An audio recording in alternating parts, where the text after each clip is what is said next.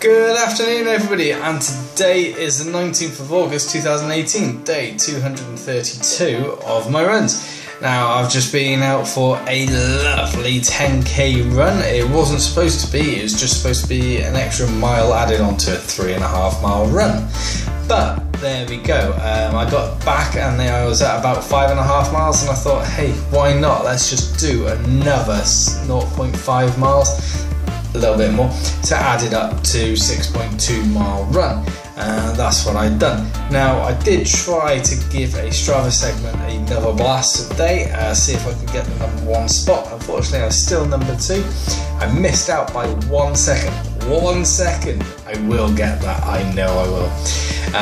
So I'm still adding up all these miles for 1,000 miles in 1 year. Don't forget I'm doing it all for Hope House charity, so if you do want to donate, please visit my Just Giving page, which will put a hyperlink below. It does take a lot of effort and hard work and determination to run every single day. Now after doing 232 consecutive days of running, putting in one run a day, doesn't matter if it's a mile or a marathon, it's only one run I've been doing every day. It is quite hard work, so if you do want to sponsor me or donate to this great cause, please do it.